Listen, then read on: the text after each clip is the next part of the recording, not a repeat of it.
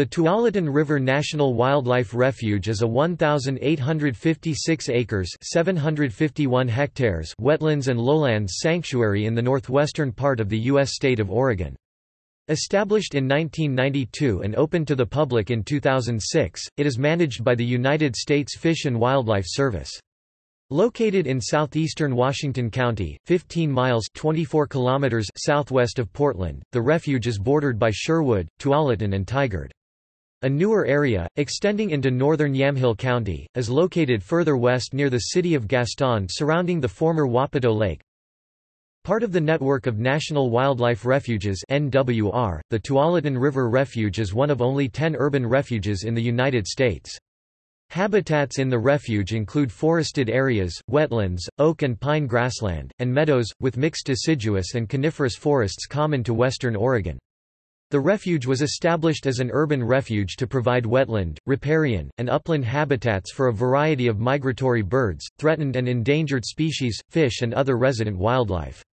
The refuge is home to nearly 200 bird species and more than 70 other animal species. A visitor center with exhibits and information about the refuge was opened in 2008 off of Oregon Route 99W near Sherwood in the Portland metropolitan area. Next to the center is the refuge's headquarters and an observation deck overlooking seasonal ponds. The refuge has nearly 5 miles of wildlife interpretive trails open to the public. Up to 50,000 waterfowl can be seen at the refuge during the winter months when officials flood portions of the refuge.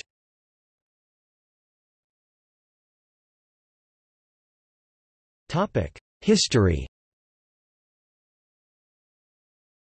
The creation of the refuge was first proposed to the city of Sherwood by a local citizen, Jim Claus, in 1990. A year later, the United States Fish and Wildlife Service began looking at creating a national wildlife refuge along the Tualatin River near Sherwood at Rock Creek. The original plans called for a 2,500-acre (1,000 hectares) refuge near Sherwood and Oregon Route 99W and then grew to a 3,000-acre (1,200 hectares) proposal that would have unconnected parts, with the additional wetlands near shoals to the west. To press for the creation of the proposed Tualatin River National Wildlife Refuge, citizens groups lobbied Congress for funding, which included a video narrated by actor Robert Wagner. Initial estimates for the completion of the project were up to 30 years at a cost of $10 million for land acquisitions. In late 1992, area residents Tom Stibolt and Lisa Brenner donated the first 12 acres (4.9 hectares) to the project, with the Fish and Wildlife Service then accepting the donation to officially create the refuge. They had purchased the 12 acres (49,000 square meters) of woodland which adjoined their own property and donated it to the refuge. Sherwood donated the second parcel to the refuge, 1 acre (0.40 hectares) in 1993. Congress approved $2 million for the project to purchase more land in November 1993. In January 1994, the Department of the Interior granted the Fish and Wildlife Service the authority to spend the money in order to begin buying land for the refuge. Congress gave the project an additional $2.5 million in 1995. In the early years, the facility was only open to the public for a songbird festival in May and National Wildlife Refuge Week in October. A program to restore the habitat to its original state began in 1997. During that year, 20 water flow systems and dikes were added at the refuge to allow managers to flood parts of the land. The refuge grew from what was once a former dairy farm that spanned 400 acres (160 hectares) to more than 800 acres (320 hectares) by September 1998. In the spring of 1999, the $1.1 million system for flooding parts of the refuge was completed. In total, the refuge grew to 1,066 acres (431 hectares) in 1999, and increased the number of bird species from 18 to 146. The facility was further enlarged to 1,268 acres (513 hectares) in 2003, and received nearly $750,000 to build a new safe entrance to the planned visitors area. In November 2004, Congress appropriated $700,000 for the NWR to cover the costs of designing a public visitors center. By 2005, construction had progressed on public facilities at the site that included trails, observations decks, parking, and an entrance from Oregon Route 99W with plans for permanently opening to the public in 2006. In July 2005, the Refuge received $3.9 million from the federal government to complete a visitors center and new headquarters for the facility. In February 2006, construction began on the main observation deck at the Visitors Plaza, with plans to open the Refuge to the public in June. Regular public access began on June 3, 2006, when roughly 450 acres (180 hectares) of more than 1,300 acres (530 hectares) of the Refuge was opened on a permanent basis. Construction on the Visitors Center began later that month.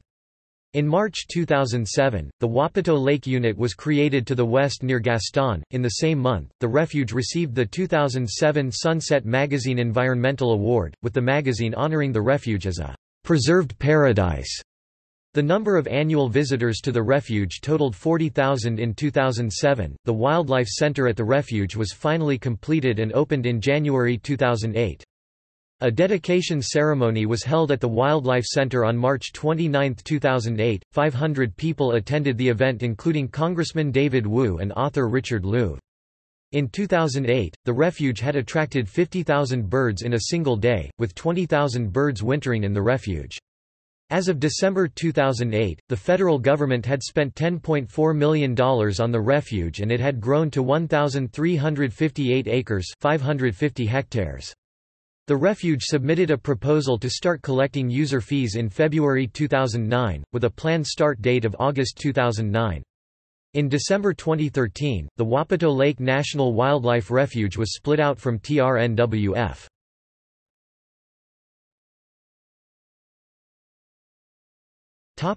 Natural environment.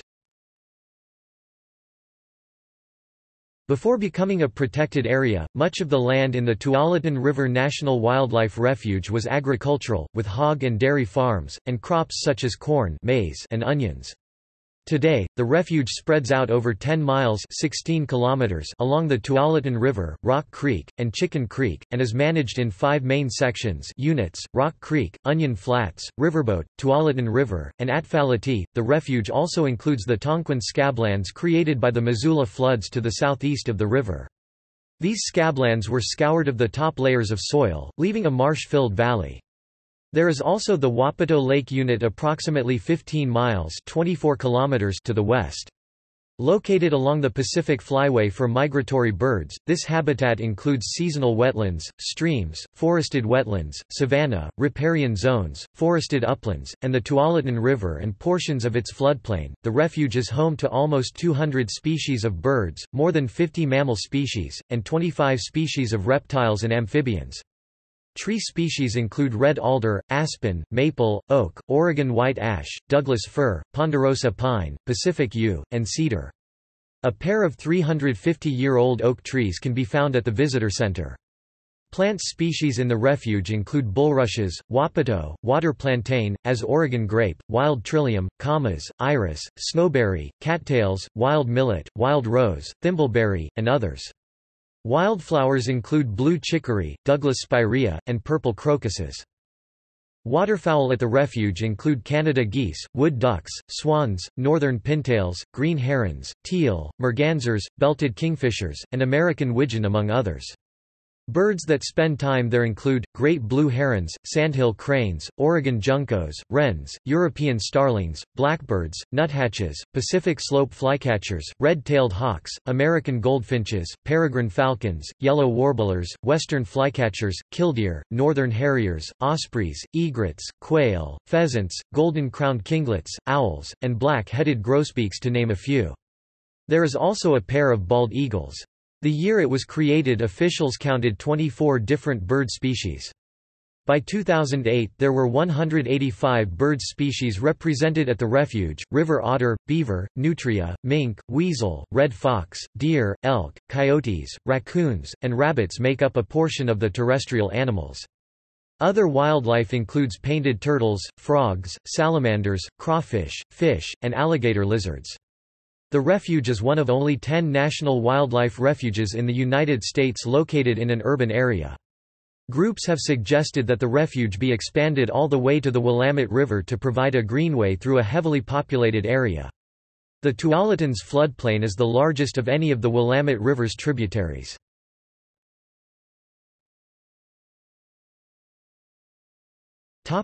Amenities. Within the refuge only 450 acres 180 hectares of the Tualatin unit is open to the public. This section includes the Visitors Center with the Wildlife Center and Refuge headquarters. The Wildlife Center includes classrooms, a student lab, a gift shop, and informational displays, and is next to a grove of oak trees estimated to be 350 years old. Inside the center are murals, dioramas, and hands-on exhibits, plus the classroom contains skins and skulls of wildlife that live in the refuge. From inside the center, visitors can view the scenery using a viewing scope through a large window overlooking the pond. The 6,300 square foot (590 square meters) Wildlife Center was designed to give basic information and encourage visitors to then explore the wildlife in their natural habitats. The building is sienna in color and was built with a flat roof that has gravel on top to provide nesting habitat for birds, one of the features designed to be environmentally friendly. Built at a cost of $4.6 million, the Wildlife Center also has a large arched skylight and atrium in the center to provide lots of natural light. Builders used local wood in the Wildlife Center, which has large, exposed beams. The center and headquarters are adjacent to each other off Oregon Route 99W on a knoll above a seasonal pond. Original plans called for a $5 million headquarters and wildlife visitors center. Refuge headquarters were previously in old farm buildings to the west on Roy Rogers Road. The new building was awarded honorable mention by the Department of the Interior in its 2008 Environmental Achievement Awards. It was designed to meet leadership in energy and environmental design standards at the silver level, but did not receive certification from the United States Green Building Council. The administration building and visitor structures were constructed by Wade Perot Construction. A variety of people-oriented amenities are spread outdoors across the part of the refuge open to the public. One feature is an outdoor deck overhanging an embank that overlooks ponds at the refuge.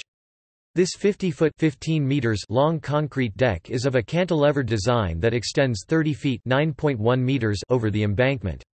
Other amenities include footbridges, education sites, and walking trails. There are nearly 5 miles (8.0 kilometers) of trails, but they are closed in the fall and winter.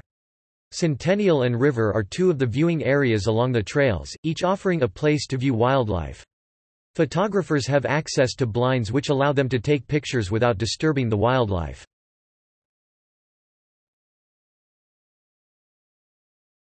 Wapato Lake Unit. Wapato Lake Unit is located about 15 miles (24 kilometers) to the west of the main refuge, near the city of Gaston along Oregon Route 47 in Washington and Yamhill counties. The area was once the site of Wapato Lake, whose soil held an organic rich peat that sustained a shrub-swamp ecosystem. The Wapato plant Sagittaria fasciculata grew in the upper marsh of the Wapato Lake Basin and was harvested by Native Americans. In 1892, attempts began to drain the 800 acres (320 hectares) lake to increase farmland, with the Wapato Improvement District completing the effort in the 1930s. Valley forests, prairies, and wetlands encompass the region today, including two small streams, Ayers and Wapato Creeks. The government had hoped to add land in the Gaston area to the main refuge, but initially met resistance from local residents. Some residents later asked the government to buy their land for the refuge in 2000. By 2002, up to 6,400 acres (2,600 hectares) were being studied in that area for inclusion into the wildlife refuge as part of the then uncreated unit. At that time the Fish and Wildlife Service owned 108 acres (44 hectares) in the area, with plans to restore the lake if the unit was established. In March 2007, the service approved the creation of the Wapato Lake Unit with a boundary encompassing 4,310 possible acres (17.4 square kilometers). In June 2008, the Wapato Lake Unit purchased its first sets of properties. Totaling 180 acres (73 hectares) from 3 properties, the Fish and Wildlife Service paid $631,000 for the land using a grant from the Migratory Bird Conservation Commission. An additional 15 acres (6.1 hectares) were added in September. Plans called for restoring the farmland back to its natural state and acquiring all land by 2011.